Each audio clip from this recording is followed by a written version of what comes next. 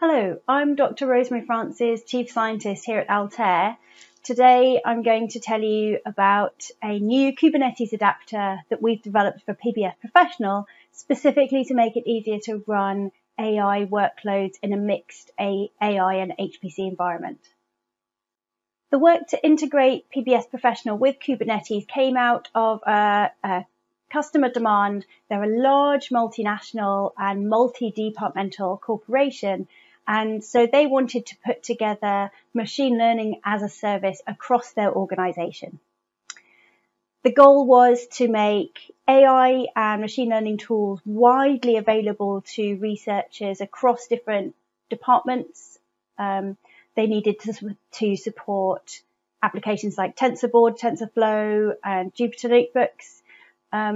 They very much wanted to avoid having compute silos that can be very wasteful if they're not fully utilized. So they didn't want to have a very clear divide between their AI and their HPC environments. And they wanted to run their workloads as containers on GPU-enabled hardware. This is something that PBS Professional can do. And so the part that we needed to add was the Kubernetes adapter to provide a uniform interface to both HPC and Kubernetes workloads.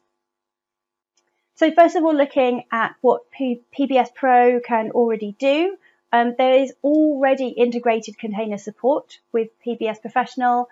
This is across single jobs and multi-node jobs. You don't need to do a Docker run ahead of your application. All of that is taken care of by PBS Professional. But most importantly, the security and administration of having containers in your PBS environment is taken care of. So the user doesn't need to be part of a container group, and they don't need to have root. There's fine-grained access control for HPC storage, for container images, and for user credentials. And system administrators can whitelist certain options so they control which options users can pass into containers, so they still have the control they need, but without giving them access to absolutely everything.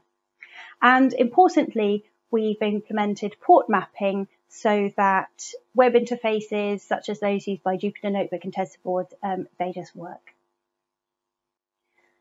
Another critical piece of this project was the GPU support in PBS Professional. So PBS Pro can already automatically detect GPUs and MIGs and schedule based on that GPU availability.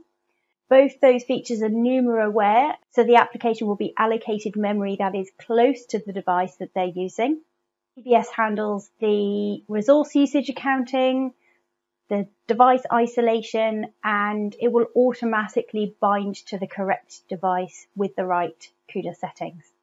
Obviously, if you're using a system that doesn't support C groups, or if you're using a system with non-NVIDIA GPUs, then those are supported as well. So now let's look at the brand new PBS Pro Kubernetes adapter. This is still in beta release, so if you want to try it, then come and talk to us. The adapter allows automatic bursting of Kubernetes pods into PBS. So PBS loans resources to Kubernetes and then takes them back when the pod has completed. This gives users and administrators a single management plane for managing hybrid use of Kubernetes and PBS, and workloads don't need to be modified either on the HPC side or on the Kubernetes side. So here is the overview of the architecture. So the pods are submitted to the Kubernetes API as per normal. In the case that the Kubernetes server doesn't have any available resources, of course, those pods will be pending. Now, the PBS Pro Kubernetes adapter sees those pending pods, recognizes that there are resources on the HPC cluster, and submits a resource request to the PBS Pro scheduler.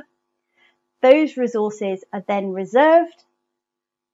The PBS mom deploys the KubeNet, and once those resources have been added to the Kubernetes server, then the pod is deployed. Now, all of this happens in the background so that you don't need to think about it. All users see is they submit their pods to the normal API, and then those pods start running on the PBS Pro cluster.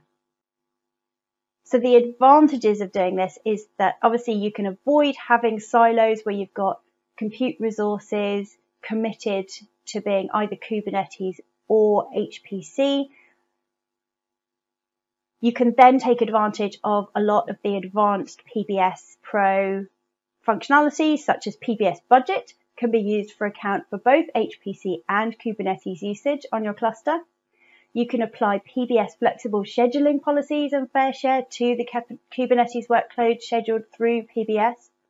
You get a single management pane for hybrid use, and you get a transparent user interface where users don't need to worry about where their workloads are running. They just submit them in the normal way and connect to them automatically through the web interfaces that they're used to. We're now going to take a look at a quick demo of the system. We've got a very simple setup with one Kubernetes control node and two PBS worker nodes, and we're going to be submitting AI workloads in Docker containers. So first of all, we're going to show you how we submit the pods to Kubernetes. These will be pending because the Kubernetes control node doesn't have any worker nodes. The PBS Pro Adapter will see those demand jobs and will automatically submit Kubernetes demands jobs to PBS Pro to prepare those resources. The PBS nodes are automatically added to Kubernetes cluster, and then the pods are started. We're then going to submit some replica nodes and see how a second worker node is added. And then when we remove those replica workloads, you'll see that the Kubernetes resources are returned and the worker returns to being a PBS Pro node. So Tanya, over to you. This is a short video to show the working of PBS Pro Adapter. Initially, I have two nodes, worker 03 and worker 01 in my PBS cluster.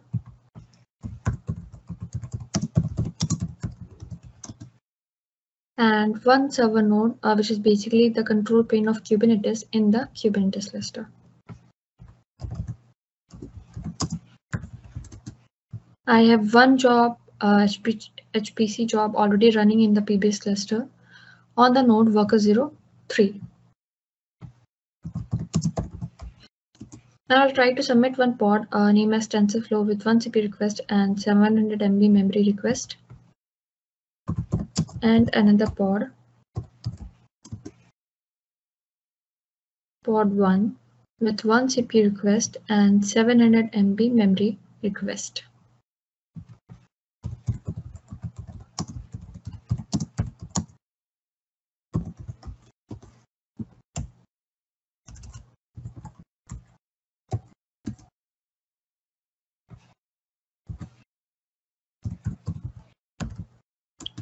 So both the pods are in the pending state.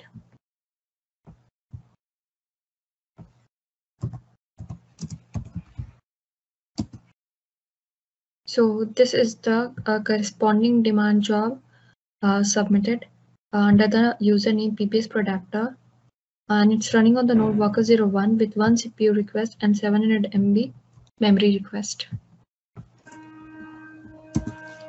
So both the pods are now in the running state.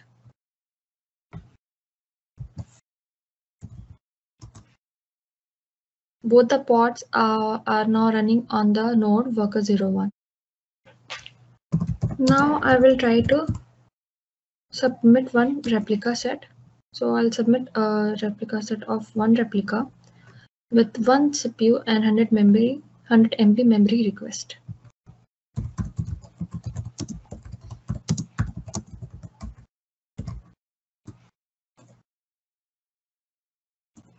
So the replica is now running on the node worker 01 because resources were available on this node.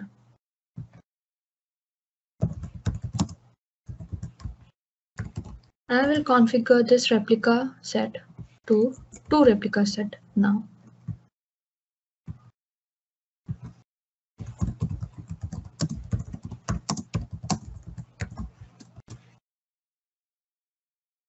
Configured. So one of the replica set is now in the pending state because our resources are not available on node worker01 now.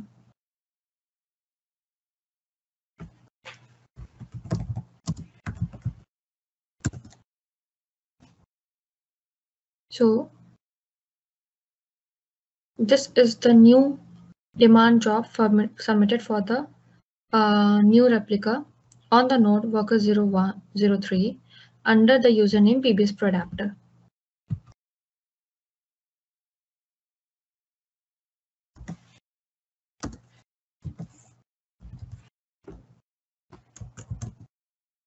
So the replica is now in running state.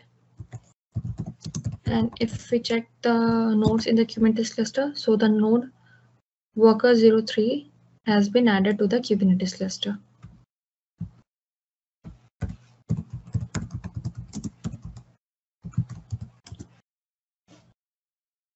Both the nodes are in job exclusive mode and they are only reserved for Kubernetes workloads.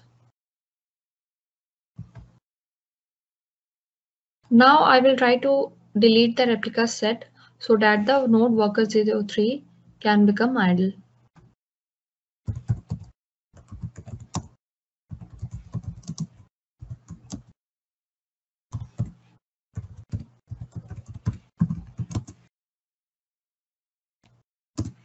So the node worker03 is now idle.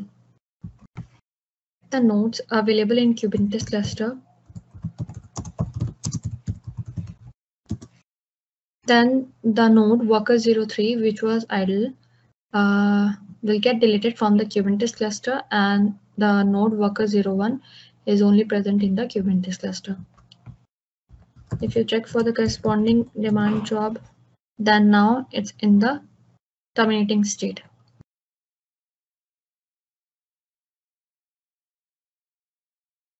So now the corresponding job 3103 has got deleted. Thank you for listening. Please stay on the channel for further demos, including running Jupyter notebooks through PBS Pro and the Access user portal.